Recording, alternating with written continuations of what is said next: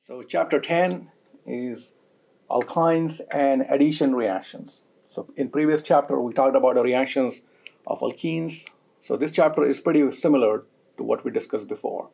All right. So alkyne is a carbon-carbon triple bond. Right. So we have 3 bonds between the carbon-carbon. Right. So that's your alkyne. That's your functional group alkyne. Right. And compared to alkene, alkene has 1 double bond. Right. Here we have 2 double bonds. And alkane has 1 sigma bond. So 1 sigma bond, 1 sigma, 1 pi bond, and 1 sigma and 2 pi bond. So how do you read it? Okay. Alkane has 1 sigma bond, right? So that's your sigma bond. Okay. Alkene has 1 sigma and 1 pi. So this has 1 sigma and 1 pi. All right. Now, alkyne has 1 sigma, so it has 1 sigma bond and 2 pi bond. All right, so how do I know how many sigmas and how many pi bonds I have? First bond is always sigma, and all the multiple bonds are pi bonds, right? So here 1 sigma, 1 pi. Here 1 sigma, and the remaining 2's are pi bonds, right? So since we have 2 pi bonds, right? So 1 pi bond or 1 double bond equals to 1 degree of unsaturation. That means if you have 2 pi bonds, okay, that means you have 2 degrees of unsaturation. All right. So since in this chapter we're only talking about alkynes, let's focus on alkynes here, right? So alkynes can be 2 different types, right? You can have terminal alkyne and internal alkyne. So terminal alkyne, excuse me, this is at the end of the chain, right? So that's your carbon chain. So terminal is at the end of the chain or the beginning, depends on how you look at it. And internal alkyne is within the chain or inside the chain. So this is your carbon 1, right? Or this carbon 1. So you can see the internal alkyne has 2 carbons on each side. Right? Here you start with the triple bond, right? So again, your alkyne is a carbon-carbon triple bond, right? So you have how many carbons here? There's a carbon right here, there's a carbon here. And those 2 carbons has the triple bond. And then you have the additional carbon here. Here, that's your carbon, that's your carbon. That's where your triple bond is. And then you have the 2 additional carbons here. All right? So if you're looking after hydrogens, right? If you have to find out how many hydrogens we have, right? So this carbon has how many bonds here? 1, 2, 3. That means there should be 1 hydrogen. Okay? This carbon has all the 4 bonds, so there should not be any hydrogen. And this carbon has 1 bond. That means you should have 3 hydrogens on this one. Okay, that's how you find out how many hydrogens you have on the chain, right? So this will be a CH3. This carbon should not have any hydrogens because it already has the 4 bonds, right? This carbon already has the 4 bonds, so it should not have any hydrogen, and that should be your CH3. All right. So again, just to summarize this, make sure when it comes to alkyne, that carbon-carbon triple bond or the triple bond is between the 2 carbons. All right, so don't forget. And if it's a terminal alkyne, then you also have a hydrogen attached to that carbon. Okay, that's your carbon number 1. All right. So let's look at the reactions of alkynes. So alkynes have similar reactions what we saw in case of alkenes. So we have a triple bond, right? And we have the addition of HX. So X can be HCl or Br. Let's say X equals to can be chlorine or bromine. All right. So you can do the addition of HCl, right? And that's hydrohalogenation. Then we can do hydration. We have H2O and H2SO4. That's your hydration. And the third reaction is hydroboration. So if you remember, we talked pretty similar reactions in case of alkenes. So in this chapter, if you learned what we discussed before, if you know it very well, then this should be pretty easy for you because all the concepts are pretty similar. The only exception we have to make here that our triple bond is made up of 2 double bonds. That means our triple bond basically means 2 alkenes. Okay, you have a double bond and a double bond. So in this case, we can just do the same thing, but we have to do it twice. All right, such as this. We're doing the addition of HX. So we're doing addition of HX and HX. Okay, so just 2 times. All right, since we are doing the addition 2 times, we will need 2 equivalents of HX. All right. So what we'll do next, we will break down each and every reactions. We will learn in detail. Okay, let's see how the mechanism works for this. So let's look at the first reaction, which is hydrohalogenation. Right? So hydrohalogenation.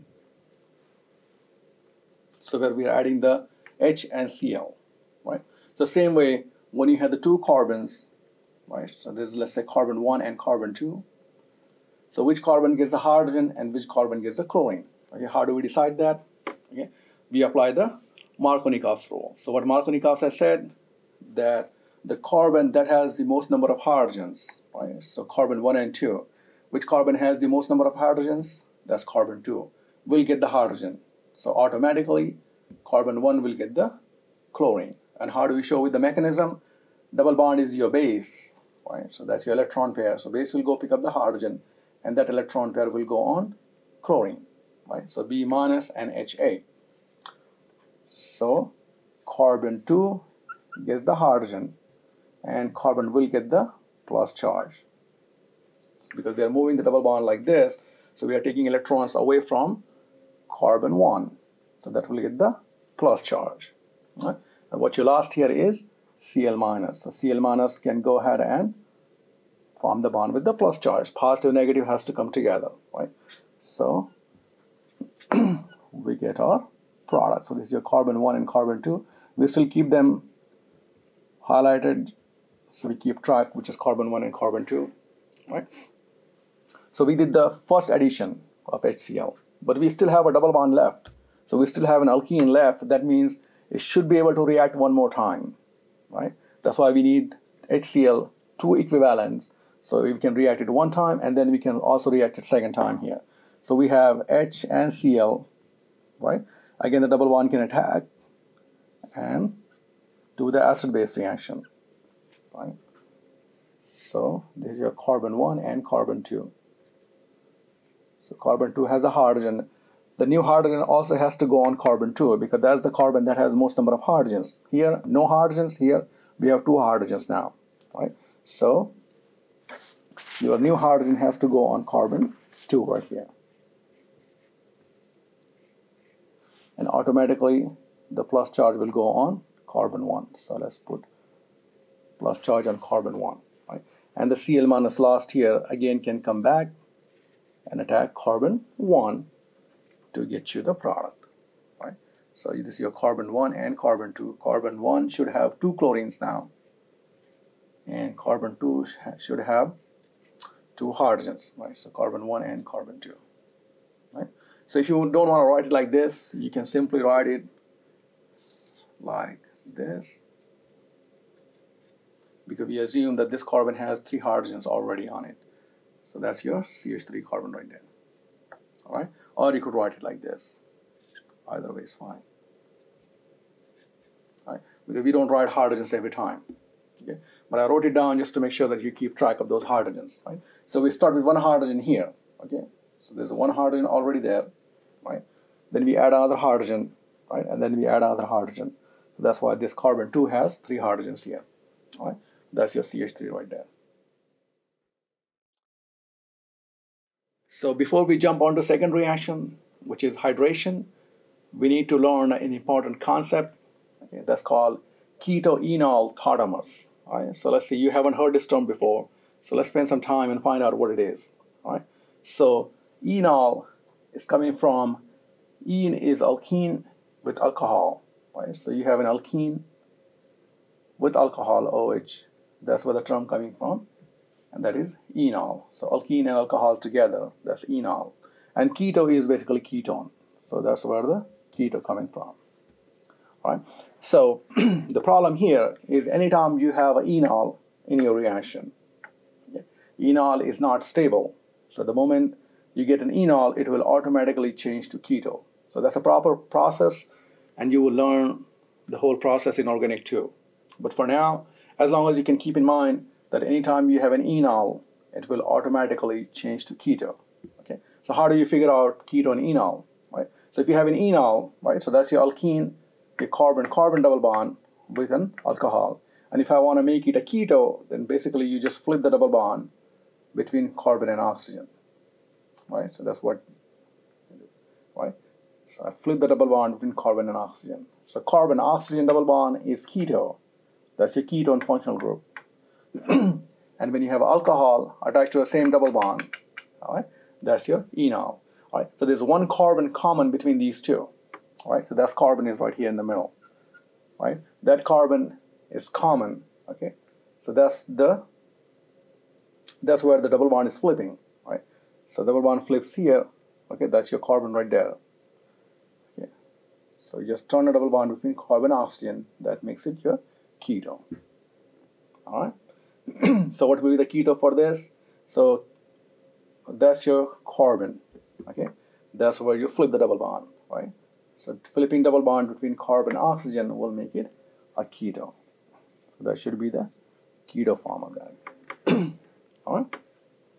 In this case, you're looking at this carbon right here. All right. So you have to flip towards right. That's where the carbon-oxygen bond is. Right. So if I flip the double bond between carbon and oxygen, that will be the keto form of that. All right. So anytime you have an enol, okay, it will automatically change to a keto, because keto is the more stable form of it. Okay. And there's a proper mechanism for that, how it happens. Okay. And there's a separate chapter in Organic 2 based on this. So we'll learn everything in detail in Organic 2. But for now, just learn how to flip between keto and enol. Right? So enol will change to keto. All right. All right. So next reaction is hydration. Okay. So if you remember, in case of alkenes, we actually use H2O and H2SO4. Okay. So when you mix H2O and H2SO4 together, it's an acid-base reaction. Right? So what you get is the hydronium ion. Right? So this is the most important species that what we get. Okay. And that hydronium ion then reacts with your alkene. Okay. So in this case, we have alkyne, but very similar. Right. So your double bond will go and pick up the hydrogen. Right. So simple acid base. So you have carbon 1 and carbon 2. All right. So just to highlight those two carbons. Right. So carbon 2 should get the hydrogen. Right. So in this case, we are only using one double bond at one time. Right. And carbon 1 will get the plus charge. Right. What you lost here is H2O.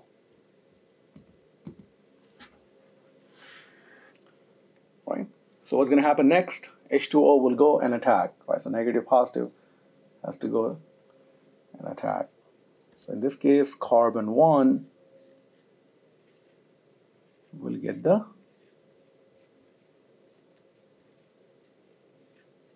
H2O, and carbon 2 will have the hydrogen. Right. So that will stay the way it is. Right. So anytime you have a positive charge, it's not a stable product.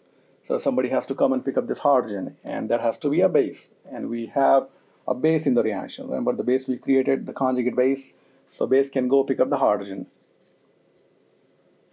So base will go pick up the hydrogen, and that will leave the electron pair back to oxygen, and that will form the first product. Okay. So what we have here is, if I ignore this hydrogen on carbon 2 here, that's how it will look like. All right. So what happens here now is we form an OH, okay, on carbon 1, and if you take a look at carefully, if you pay attention, then you have actually alcohol with alkene. So that's an enol. Okay. And the moment you have an enol in your reaction, it will automatically change to a keto. So basically, you have a carbon which is common between these two, and the double bond will flip between carbon and oxygen, and that will get you the product. So that should be your product. All right. Or you can write it like this. Okay, so that's your keto. The moment you have an enol, it will automatically change to keto. So in this case, we are not adding water twice. Okay, we only add water one time.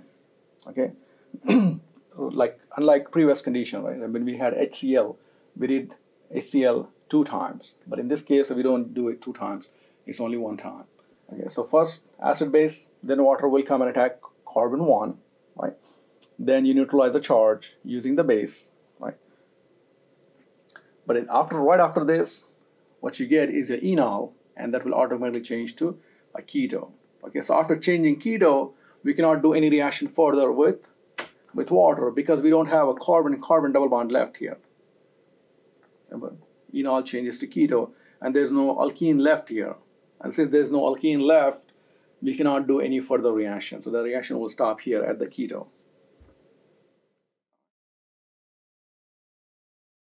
So next reaction is hydroboration, right? So hydroboration goes hand in hand with hydration, right? So that's your hydration reaction, and this is hydroboration, right? So hydration, and this is our hydroboration. So we just saw the hydration reaction. So let's do a good comparison here, right? So in case of hydration, what happens if you just want to write down the product? In this case, we're not worried about the mechanism, right? So if you just want to write down the product, then H will go on. So you have H and OH. So H will go on carbon 2, and OH will go on carbon 1, right? So if I had to write carbon 1 and carbon 2 right here, right? So H goes on carbon 2 and OH goes on carbon 1, right? So that's your 1 and 2. But that's your enol, and enol will automatically change to your keto, right? So that's your keto. All right, let's write it down properly. That's your keto right here. That's your keto form. So that's your actual product, right? So how do we change the story when you do the hydroboration, right? So if you remember, when we do hydroboration, it is anti-Markovnikov's hydration, right? So in case of hydration, we're going with Markovnikov's rule. What Markovnikov has said, that hydrogen will go to the carbon that has the most number of hydrogens, right? So hydrogen has to go on carbon 2. That means the OH will go on carbon 1. If I want to go anti-Markovnikov's, okay, which is the hydroboration, then you swap the position of H and OH. So in this case, what I'll do is I'll just write down it like this. So that's your carbon 1 and carbon 2, right? So carbon 1 will get the hydrogen, and carbon 2 will get the OH. Remember, you still have your one double bond left behind, right? So that's your carbon 1 and carbon 2, right? So what we got here then, again, we have an enol, so double bond with alcohol, so alkene, alcohol, right? Enol, and enol cannot stay as enol, so it will change to a keto. So what's the keto form of this? Double bond will flip between carbon and oxygen, right? So that should be the product in this case. All right, so that's your keto form of it, and that's the enol form. All right, so just to revise one more time, what we're doing here is we're doing the exact same thing as we did in case of hydration, right? The only difference is when you do hydroboration, we switch the position of hydrogen and alcohol because we are going anti-Markovnikov's this way, right? And then once you get the enol, then you change into a keto. Okay, so every time you have an enol, that's not a stable product. You have to change it to keto because that's your real product. Enol is not your product, okay? Because enol is not stable, so it will automatically change to keto. All right. Next section is acid-base reactions of terminal alkyne. You remember us, we have two different types of alkynes. One was internal and one was terminal. Okay? And these reactions are only true for terminal alkyne. So what is a terminal alkyne? Okay. Alkyne which is at the beginning of the chain, right? So the chain starts with an alkyne, right? So here, that carbon, actually, we're interested in this carbon right here. That carbon has a hydrogen, right? And based on your experience, can I call this hydrogen as acidic hydrogen? Okay, so that's acidic. Why is acidic? Because that carbon right here, that is sp carbon, right? And if you have an sp carbon, that hydrogen is, that makes it a strong acid. Remember hybridization effect, sp3, sp2, and sp. So sp makes it a strong acid, right? That means if I throw a base here, if I throw a base, that base can go pick up a hydrogen, okay? And that electron can go back on carbon right here. So that will get you a negative charge on that carbon right here, because that's your conjugate base, and then you have your HB. Right, so that's your conjugate base and conjugate acid. Right, so simple acid-base reaction. Why we are using this as an acid? Because it has a hydrogen attached to sp carbon, and that makes it a strong acid. So if I throw a base, that will be happy to pick up the hydrogen, right? So that will easily give away hydrogen.